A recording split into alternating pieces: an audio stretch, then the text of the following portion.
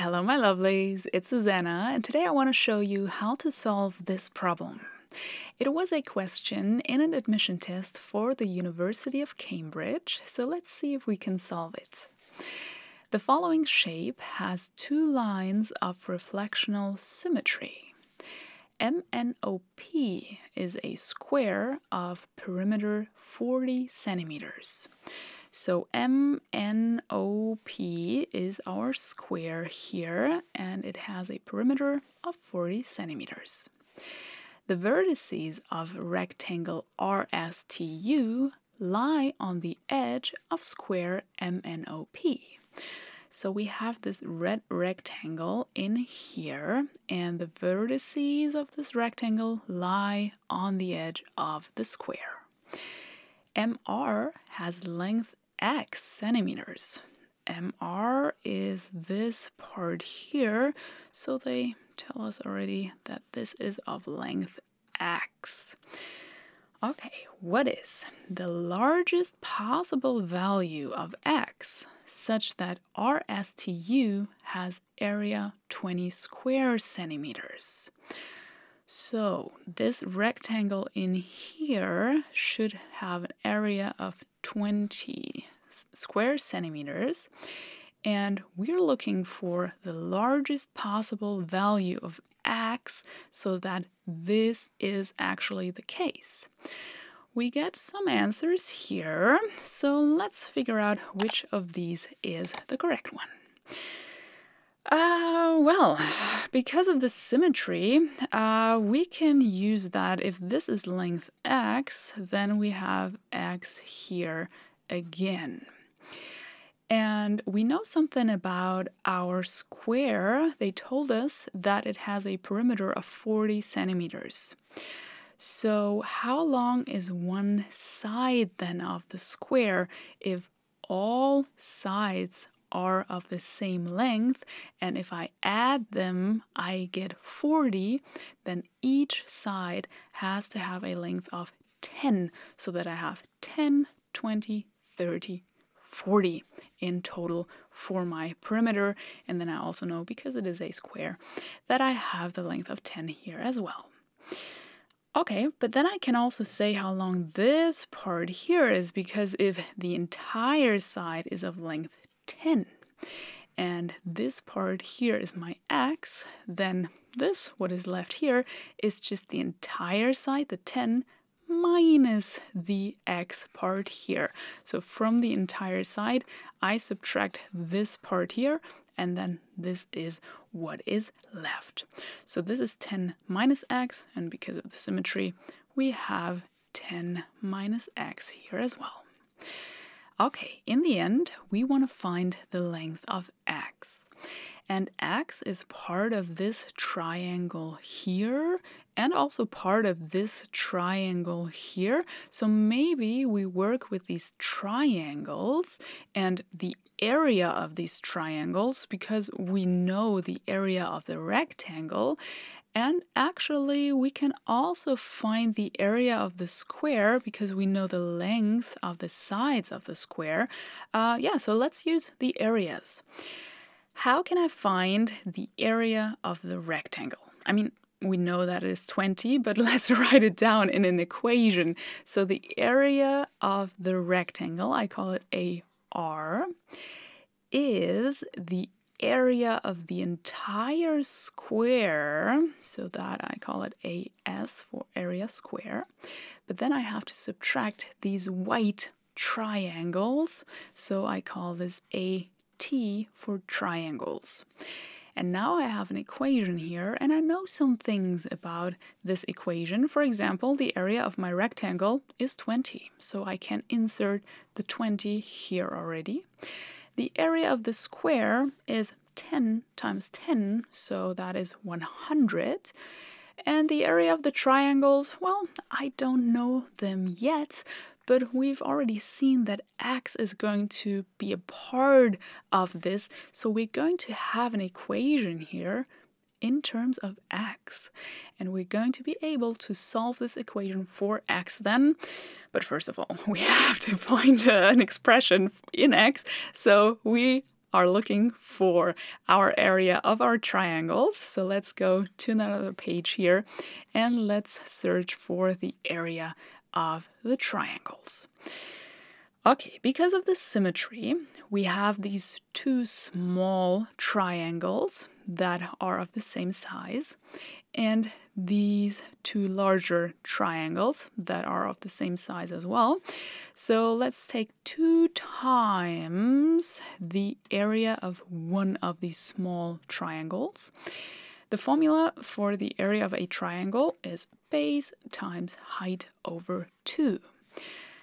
In my small triangle, this is a right triangle, so I have x times x for my base and height, so it's x times x, which equals x squared, plus the area of these larger triangles.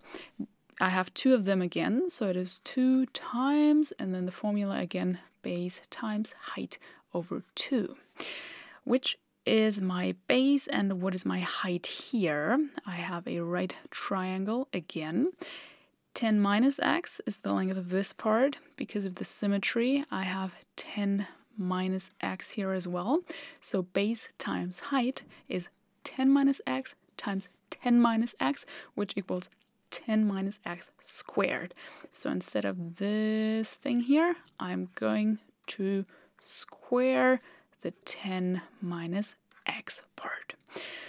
Okay, let's simplify this a little bit. We multiply 2 by this fraction here, so we can cancel out the 2 and only x squared is left. Plus, same thing here, the 2 is canceled out and only what we have in these parentheses and squared. This is what we have for the area of our triangles. See, there is x in here. So let's go back to our previous page where we had our equation, and for the area of our triangles, we're going to insert what we've just found. We just have to be careful. There was a minus in front of my AT, so I have to write everything in parentheses. So my area is x squared plus this thing here. And now we have our equation in terms of x, and the only thing that is left for us to do is to take this beautiful equation and solve it for x. Maybe we first get rid of these parentheses here. We have a minus in front of them, so we have to apply this minus to each element in here. So we have the 20 on the left side, then the 100, and then we have minus x squared, and minus and plus stays minus, and then this thing here. Maybe we expand these parentheses. Now we have 10 minus x squared, which is 10 minus x times 10 minus x, and we can multiply these two parentheses by multiplying each element of the first parentheses by each element of the second, so that we get 10 times 10 equals 100. 10 times negative x equals negative 10x. Negative x times 10 equals negative 10x, and negative x times negative x equals plus x squared.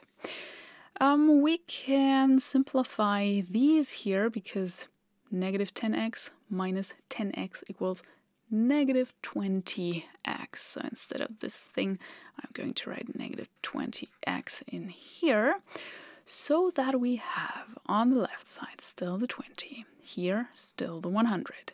The negative x squared, we didn't do anything with this, but now we have this minus in front of this expression, so we have to write down the minus, and then what we found out what this expression mean, we have to write this in parentheses again, so that we have this minus in front of everything. But other than that, we just write down what we just found out. Okay, then let's get rid of these next parentheses And maybe we also take the 20 from the left side to the right side already by subtracting 20 on both sides of the equation, so that this cancels out here and only 0 is left on the left side. 100 minus 20 equals 80 minus x squared. And then here we have to apply the minus to each element in here. So that we have minus 100 minus minus gives us a plus 20x, and minus plus stays minus x squared then. Okay, let's simplify the right side a little bit. We start with the x squared parts. We have negative x squared minus another x squared, so we have negative 2x squared here. Then the x part is only this one, so we have plus 20x, and then the numbers 80 minus 100 equals negative 20. Okay, so this is our equation now. It is a quadratic equation. We can solve it by using the quadratic formula, but before I want to apply the formula, I would like to get rid of this negative 2 here so that the numbers are a little bit smaller. So I'm going to divide both sides of the equation by negative 2 here and here. 0 over negative 2 equals 0. And here the negative 2 cancels out and only x squared is left. 20 over negative 2 equals negative 10. Don't forget the x. And negative 20 over negative 2 equals plus 10. Now, perfectly prepared for the quadratic formula. The quadratic formula looks as follows. We have negative b plus minus the square root of b squared minus 4ac over 2a. What is my a, what is my b, and what is my c here in our case? A is always the number in front of my x squared part. If we don't see a number, it is a 1, so my a is 1. B is always the number in front of my x, which is a negative 10 here, and c is the number that doesn't have any x, it is the 10. Let's insert everything into our formula. Minus b. b is negative 10, so we have the negative 10 here in parentheses, plus minus, what do we have in our square root? b squared. So we take our negative 10 and square this thing, minus 4 times a, which is 1, times c, which is 10, and then over 2 times, and my a is still 1. Let's calculate this beautiful expression here to find our solutions. Minus minus gives us a plus 10 here. Then we have the plus minus, and what do we have in our square root? Negative 10 squared equals 100 minus 40.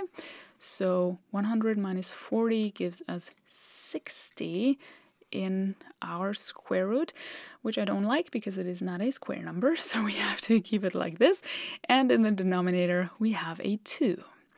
So we get two solutions. A first one with a plus, which gives us 10 plus the square root of the beautiful 60 and all of this over 2.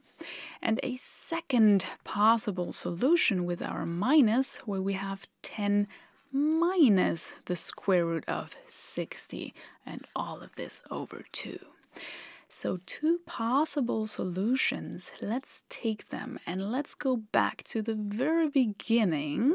Here are our solutions for our x, but they ask us what is the largest possible value of x? Okay, so which of these is the larger one? We have 10 plus the square root of 60, so this is a positive number, this is a positive number, and we add them here. And here we subtract two positive numbers. So this number in total is definitely going to be smaller than this number here. So this is our solution.